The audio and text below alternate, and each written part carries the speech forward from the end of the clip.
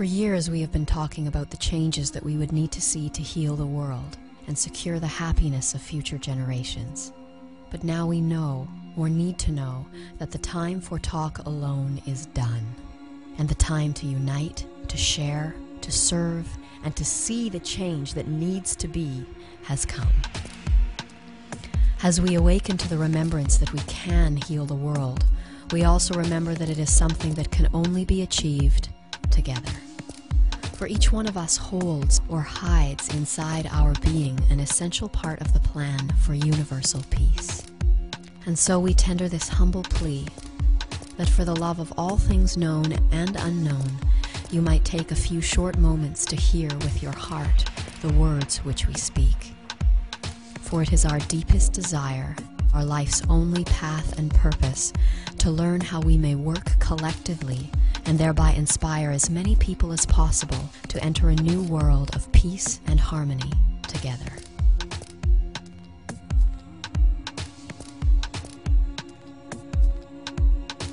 All around the planet, people are awakening to the reality that humanity and the Earth are now entering a heightened phase of activity on their inseparable journeys of growth and expansion. This acceleration is marked by increasing solar flare activity and by the rising temperature of every planet in our solar system. While here on Earth, time itself seems to be speeding up and chaos mounting as phenomenal shifts occur in our physical and perceptual realities with increasing rapidity.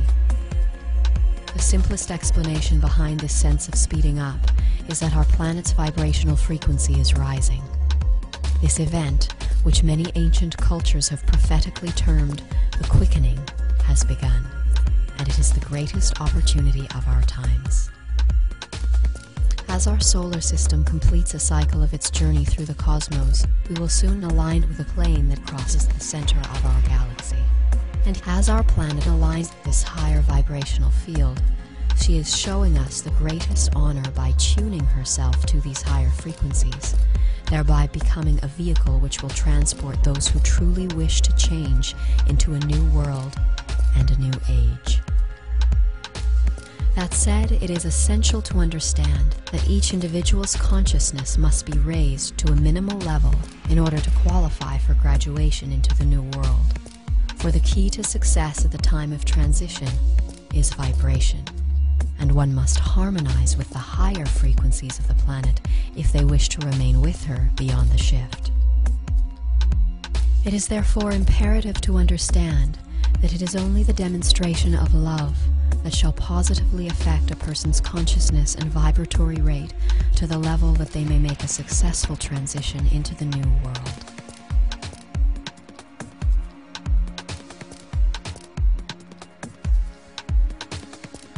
Every human being presently has both the marvelous opportunity and spiritual responsibility to their own soul to raise their vibratory rate as they may in these changing times.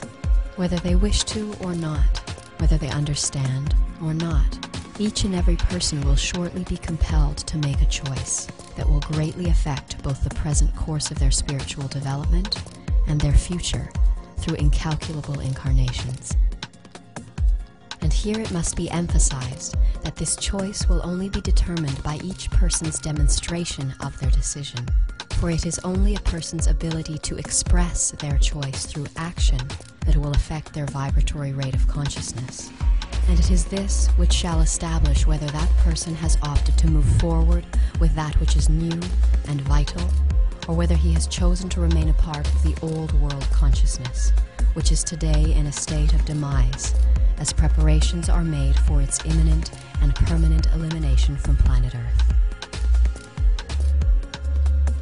And herein lies humanity's choice. Will we continue to support the warped and crumbling structure of the old world by living to better our individual place within it? Or will we realize that the changes we wish to see will only come when we put aside our self-serving ambitions and come together for the genuine, selfless service of all? The capacity for change lies within each one of us, for if it can be agreed that a change is needed, And if it can also be agreed that the change we would wish to see is not going to come from our current self-serving system of governance and authority, then we may realize that some deeper part of us is waiting for someone else to make that change. And further examination may then lead us to the realization that there is no one else. We are the ones we have been waiting for. And for those who are willing to acknowledge that our current path of self-service is leading to our destruction, the time to act is now. We've got to move on to the point of seeing.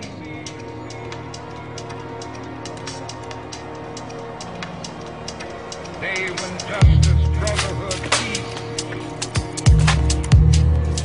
dwell throughout society.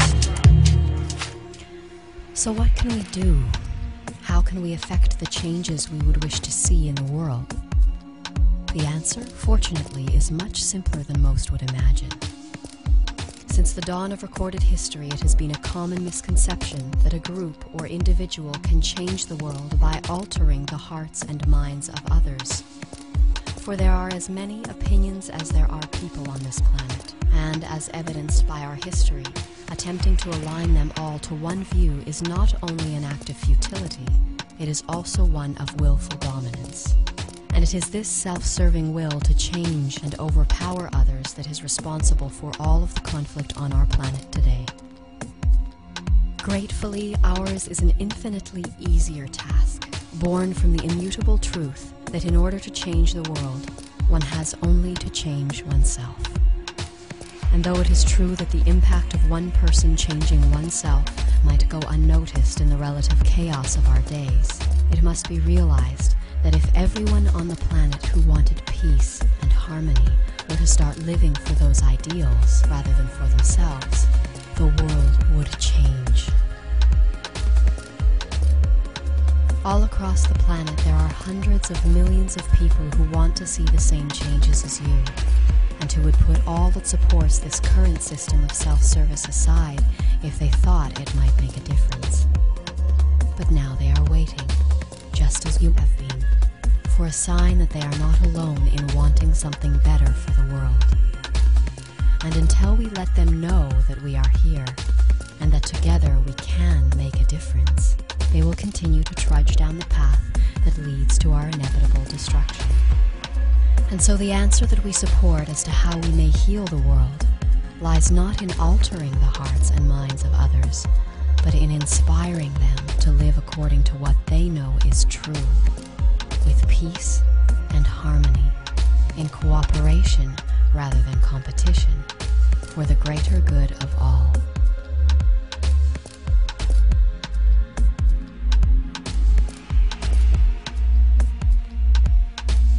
So how might we inspire the masses to follow their hearts? By following our own. The greatest action that we can perform in this moment is to answer our heart's call to come together and to let the world know that we who would wish it well are here, and indeed that we are everywhere.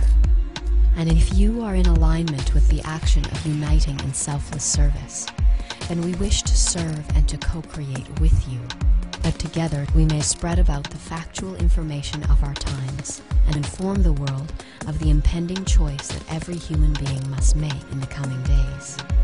And so now, we ask that you please contact us, that we may gather and collectively contribute to the rising wave of love that is already sweeping across our planet and preparing our way to the new world.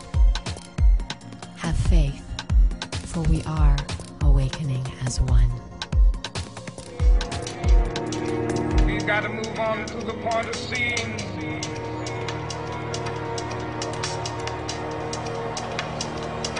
Day when justice, brotherhood, peace dwell throughout society.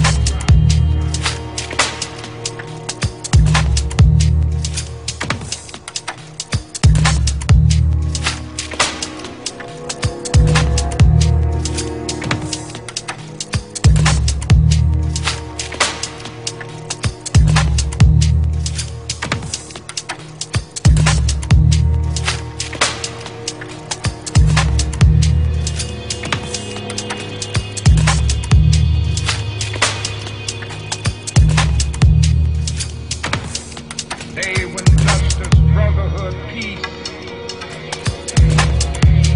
dwells throughout society.